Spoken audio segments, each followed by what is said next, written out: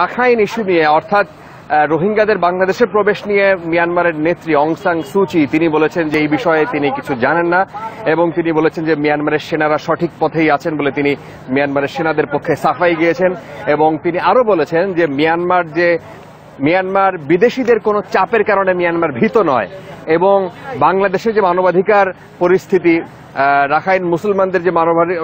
মানবাধিকার পরিস্থিতি এখানে বিরাজ করছে ভয়ঙ্কর পরিস্থিতি তার প্রেক্ষিতে তিনি বলেছেন যে বিষয়ে তিনি হয়তো দেখবেন যদি কোনো কিছু ঘটে তাহলে তারা ব্যবস্থা নেবেন এবং আরেকটি কথা বলেছেন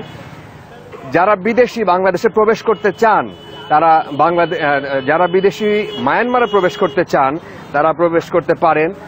রাখাইন রাজ্যে আসতে পারেন যদিও এখন পর্যন্ত আমরা সেটি দেখিনি যে মিয়ানমার সরকার তাদেরকে ওইভাবে ওয়েলকাম করেছে রিপোর্টটি দেখুন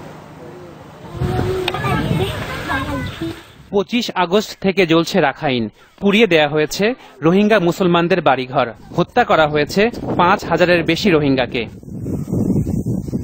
তবে এসব অভিযোগ বারবার অস্বীকার করে আসছে মিয়ানমার সরকার এবং দেশটির সেনাবাহিনী মিয়ানমার সেনাপ্রধান এরই মধ্যে জানিয়েছেন রোহিঙ্গারা দেশটির নাগরিকই নন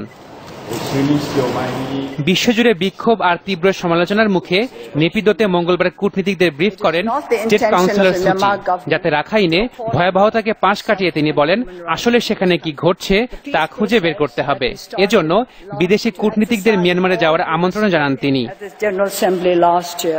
দাবি করেন 25 আগস্ট বিদ্রোহী সংগঠন আর্থার আক্রমণের জবাব দিতেই রাখাইনে অভিযান চালায় সেনাবাহিনী জানান 5 সেপ্টেম্বরের পর সেখানে আর কোনো অভিযান হয়নি সহিংসতাও হয়নি দাবি করেন শান্তি ফেরাতে কাজ করছেন তারা Myanmar does not fear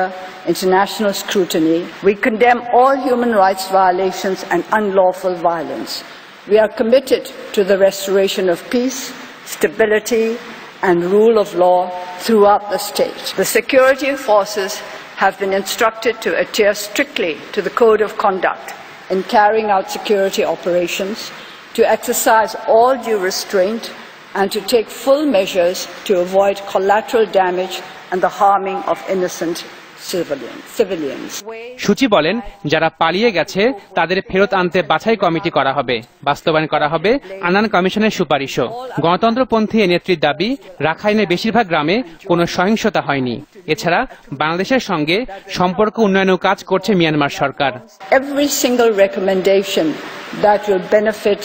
peace and harmony and development in the Rakhine State will be implemented within the shortest time possible. Since the 5th of September, there have been no armed clashes and there have been no clearance operations. We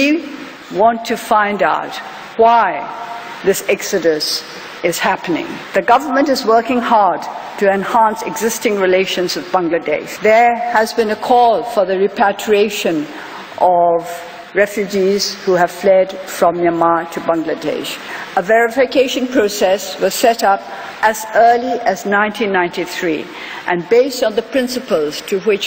both countries agreed at this time. Rakhine রাজ্যে মুসলিম সহ সব জাতিগোষ্ঠীর উন্নয়নে নেয়া বিভিন্ন কর্মসূচি তুলে ধরেন মিয়ানমারের state councillor All people living in the Rakhine State have access to education and healthcare services without discrimination. Ashiq Prince channel 24 Dhaka